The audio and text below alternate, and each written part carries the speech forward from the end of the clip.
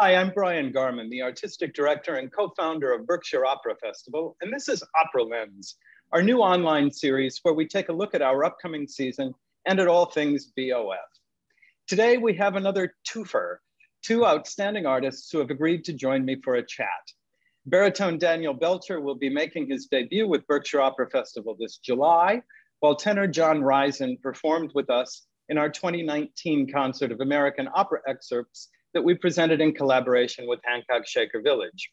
They both will star in our inaugural second stage production of Tom Ciapullo's Glory Denied, which, as I've mentioned previously, tells the true story of Colonel Jim Thompson, who was America's longest held prisoner of war. Danny and John will play Colonel Thompson at different points in time, John earlier and Danny later. And I'm so happy that they've taken the time to talk to me today. Welcome, both of you. Thanks for joining us. Absolutely. Well, I'm looking forward to seeing you both in person in a matter of days. And we're so thrilled to be returning to live in-person performances this July and indoors. And of course, our return to the stage will feature the two of you. Last week, I interviewed Caroline Wara and Maria Valdez, who will together be playing your wife, Alice. And we were discussing contemporary opera and the fact that some of our audience might be rather new to it. I know that both of you have tons and tons of experience with modern music. And Danny, I know that you've also premiered a number of roles, meaning that you were the first person ever to learn and perform that music. Since your voice is also the first one we hear in Glory Denied, what might you be able to tell us about this opera that might convince people that this is a piece they should really come and see? Right. Contemporary music, in my opinion, is kind of our most immediate reflection of who we are in this moment in time. And this is a story that is relatively recent. Of course, the Vietnam experience is not quite as recent, now 50 years ago, but living with veterans who are still living with their war experience is something that continues day in and day out. And so what Tom has been able to achieve, in my opinion, and this is my first time with the role, so John has a lot of experience, I'm coming to it as a complete newbie. I find this wonderful cross between the utilization of melody and also angularity, reflecting the inner conflict, the PTSD, however you want to refer to it, to the war experience and to his memories and to his once he has a stroke, to these intersections. And so I think the music perfectly sets and illuminates what needs to be expressed. He's not afraid of melody. So the audience will hear melody. It's not going to be that musical experience where sometimes my wife will explain it as it sounds like silverware being dropped on the floor, which I've done some of that music too, and I love that as well. But this is really infused with melody, and he uses angularity then to be expressive. Yeah, and I think you've really hit on to something important there, and he certainly does write so well for the voice, and always in a way that's appropriate for the dramatic moment. John, we just alluded to this, but you might have more experience with this opera than almost anyone around. Is this number 6 for you? 5? It's 5. It was supposed to be 6, but... So what do you think? Why should folks come to this opera? This is one of the coolest stage works I've ever been involved in. Just the way the libretto is set by itself is intriguing enough for people to come. And then you add the added layer of the music. And then, of course, the people depicting it. I happen to know all the people involved in this production. And it'll be my first time singing with you, Danny, but I know who you are. We've had great talks on the phone and things like that. And of course, Maria and Caroline are wonderful. This is going to be an experience like no other, because you're going to watch 2 different people played by 2 separate people, if that makes sense, 4 people playing 2 people, live in this weird timeline, going in and out and trading off lines and finishing each other's sentences and having the shame of the future person looking back on the choices they made, or the younger person looking with hope to something that will never come to fruition. And it's just incredible how Tom set up the libretto to work. And then the music leads you right through it seamlessly. I think that's important to point out that Tom Jabula, the composer, has taken this incredibly difficult story and turned it into absolutely outstanding theater. John, we see a lot of you in the first half. We are performing this opera without an intermission. We do it all in one shot. It's about an hour and 20 minutes. So we see a lot of you as Thompson is undergoing these absolutely hellish 9 years in a Vietnamese prison. And Danny, then we see more of you in the second half as he returns to a country that he doesn't really recognize anymore.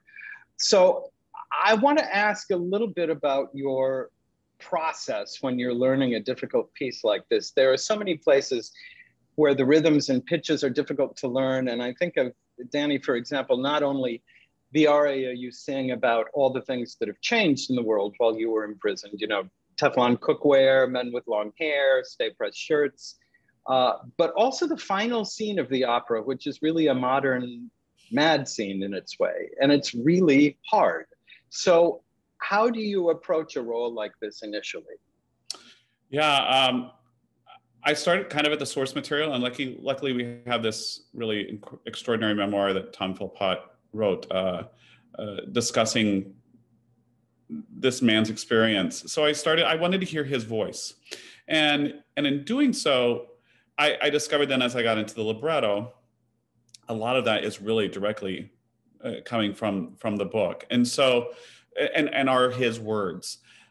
So that kind of was one, my first way in. And then two, kind of with everything, I just literally started at the beginning. But I kept being warned by fellow singers, by directors, by conductors, do not hold off on approaching the final aria. To the point that even Tom himself would reach out to me and be like, do you want to talk about this last aria? Do you want to talk about this last aria? And I was like, what is it about this last aria? I get it. And we had a meeting, what was it, Brian, about a month ago, 6 weeks ago. Mm-hmm. And Tom literally put it out there. He said, it's never been done perfectly. It will never be done perfectly. Do not expect it to be. It's really this fragmented, expressionistic moment. And, you know, as a singer, then it's like, I'm not even quite sure how to take that information because I'm so obsessive compulsive about details.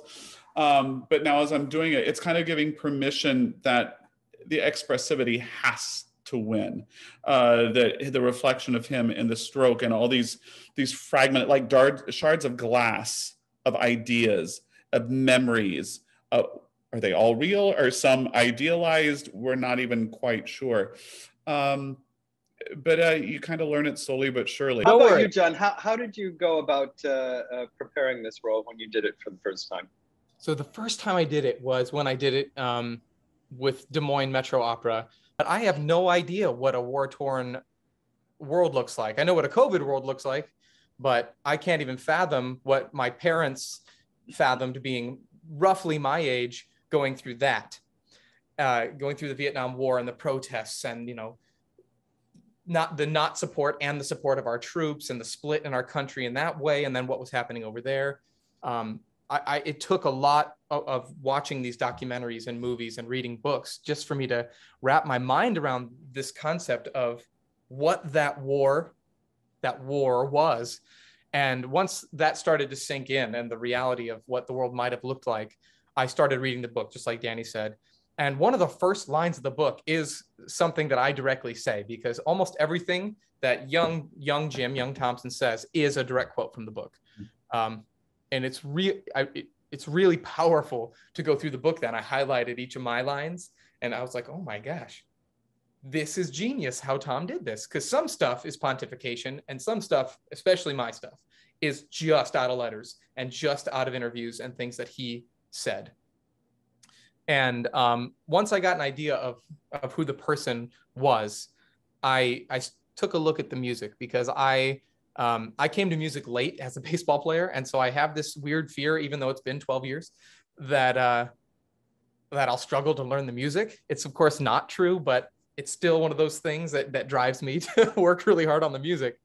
And I started to get a feel for the motifs and the things that Tom did that were really sneaky, that he would throw into other people's parts and stuff like that, trying to find a sound world that my character lived in. And it was pretty easy because I'm the tortured one. And then for the second half, I'm pretty much a ghost of myself because I don't exist in your timeline, Danny, once we get to the second act. Once I leave Vietnam after the Everett Alvarez moment, I cease to exist as a person in real time. And I only exist in your memory. Not to talk about it for too long, but the biggest thing that impacted me was after my first performance, meeting some of the Thompson family, meeting Laura and, some of the other children who came forward and just shared their experience of their father and saying, well, this is what he was like. It was amazing to watch because he wasn't perfect, but he was our dad and our mom too. A lot of people villainize the mother, and she wasn't a villain. She went through one of the hardest things a person could possibly go through. And that helped me to really round out who this guy is. And I'm excited to bring new life to it because now I get to be the younger version of Danny and we get to develop who we are. And it's going to be such a cool experience because how often do you get to share a person on stage? Right. Yeah. So it sounds like it was significant in your preparation that you're portraying an actual recently living person. I believe that Colonel Thompson died in 2002, if I'm not mistaken. So he wasn't alive at the time of the premiere of this opera, but very recently before that. And Brian, I have to say that's a really fascinating thing to discuss. And that John got to meet some of the family. It'll be the second time I portrayed somebody who's lived in our time. And actually, it's another war piece, an Afghan-Iraq war veteran called The Long Walk by Jeremy Howard Beck and Stephanie Fleischman. And I've become very good friends with this man who I was playing. And in all honesty, in this kind of experience, I've never held a gun outside of a BB gun. I've never experienced war. I've never experienced a day in the life of a military person.